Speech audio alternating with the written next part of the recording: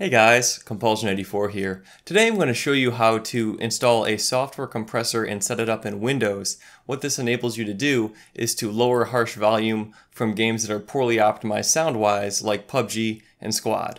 What this does is it lowers the difference between explosions, gunshots, etc. and quieter noises. What I'm showing you will work in any game and any Windows application. Alright, in order to do this, you need two pieces of free software. I've got links in the description below to help you out. The first thing is Virtual Audio Cable, abbreviated VAC. And what this does is it adds inputs into Windows that really aren't there. So I've got the premium version, so I've got the basic virtual audio cable input here, and I've also got A and B. And these aren't physical devices, this is just software. So all you need to do is download and install this, restart as you're prompted. You may need to do it after the audio cable and before the next piece of software too. The next piece of software is called voicemeeter or voicemeeter banana. What voicemeeter is you can see it's like a very simplified mixer. I'd recommend you go to voicemeeter banana in case you want to do anything more complicated. It has all the functionality of the basic voicemeeter and a lot more. So if you ever need to, grow, you don't need to reinstall anything. So same thing as before, voicemeeter banana is free. Just download and install it, and if it prompts you to restart your computer. Alright, so after both applications are installed, hit the Windows key and just type sound and hit enter, and you'll open up your sound menu for your devices. The first tab is the playback device, which you'll have defaultly set to your speakers or your headphones. So I'll just show, I've got some royalty-free music here. It plays. Yay. What I've now got, because of this utility I installed, if you get the premium version of virtual audio cable that costs about $5, you get 2 extra inputs. Otherwise, you just have your 1 input. Now I'm going to use my virtual audio cable compressed input because I've already set this up beforehand.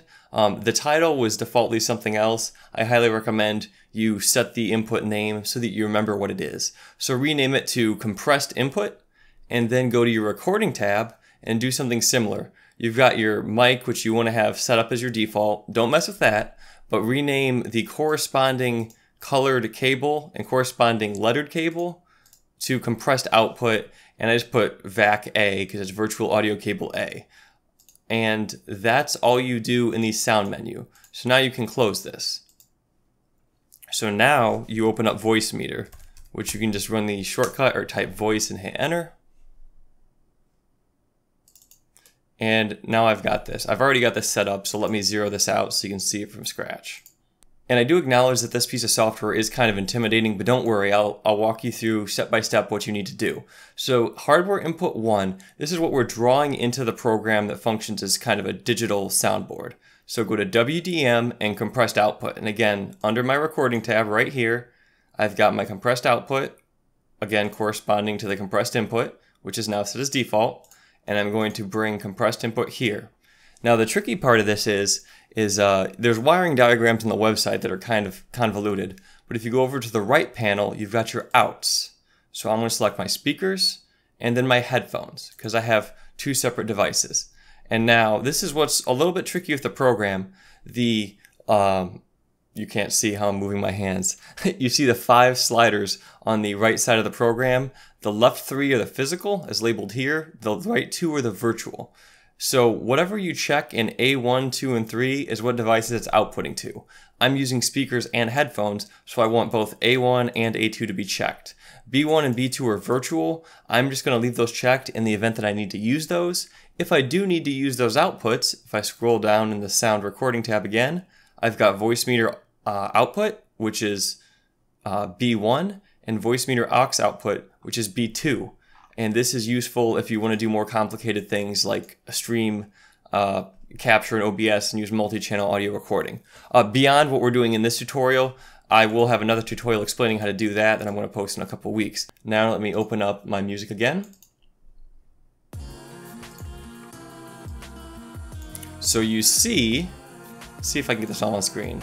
So now I'm looping the fake sound input as a default through the fake sound output. The fake output is going into voicemeeter banana, and then it is routing through the real hardware outputs here. So when I hit play, you'll see the decibel audio meter going up and down here, and you can see it's going up and down here. just for the sake of a real quick tip, these are overall volume controls in this program. Double click to reset it.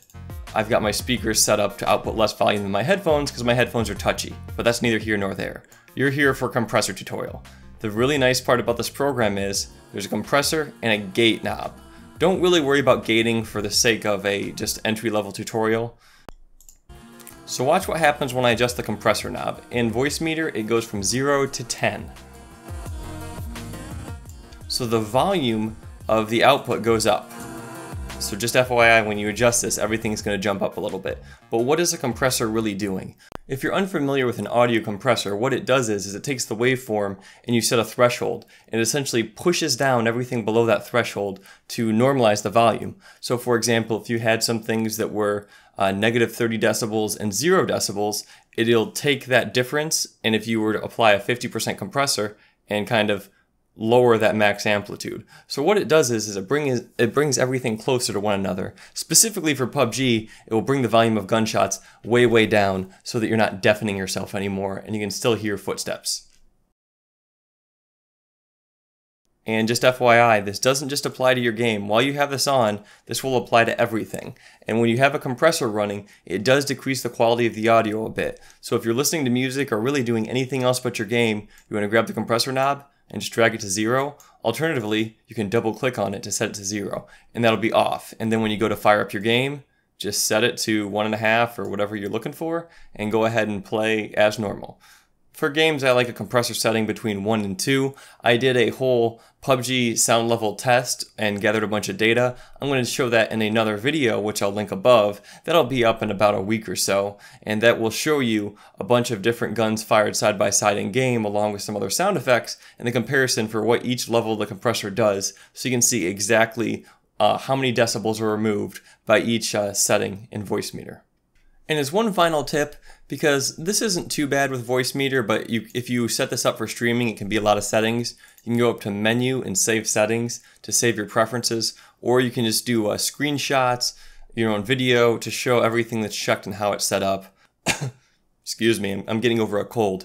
Anyways, keep an eye out for future PUBG videos. I'm going to show you how to adjust the compressor settings to meet your ideal playstyle. And then I'm also going to show you a video on how to set up Voicemeeter Banana to properly stream in OBS, or I should say record in OBS, to separate audio tracks, including a compressed track, which was a little bit of finagling to do. But now I can record, stream, etc. everything, and I'm going to be doing a tutorial for that in the next coming weeks. If you haven't seen me before, I'm Compulsion84, and I like to make videos about guns, gaming, and gadgets. Subscribe to my channel for more great content, and thanks for watching.